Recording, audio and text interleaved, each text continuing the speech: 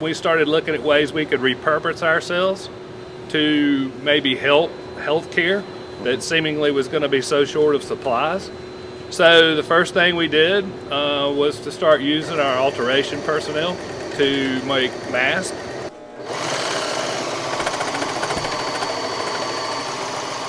The very first ones we did, like everybody else, were just material, and then we found that we could easily add a HEPA filter to every one and have a reusable mask with a HEPA filter that reduces exposure on anything larger than 0.3 microns, which is pretty good.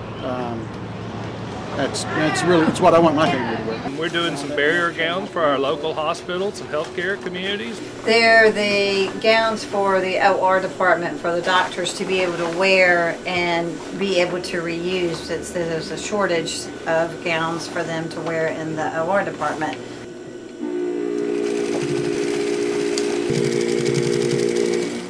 This was the first one I got. I had some people tell me that it looks a little bit too clinical for what you guys are doing. But I didn't care going in the hospital, you know what I'm saying? Yeah, hospital, nursing home, we didn't care. But for service, you want something a little bit. That's much better. Just cut that because the others wouldn't stay. So you want six at all? Yeah. We've been trying to accommodate those as we can, but truthfully right now we're taking orders. And as they finish them, they bag them, put the customer's name on them, and tell them when they can pick them up. I come to get one of these good masks that Mr. Wade makes over there. $32. Hey, you take the card? Yes.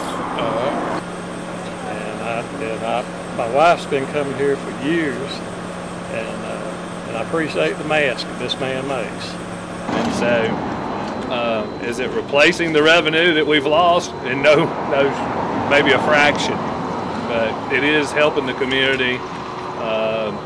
It is giving our team members a sense of purpose and that they're helping people and that they're helping the business as well.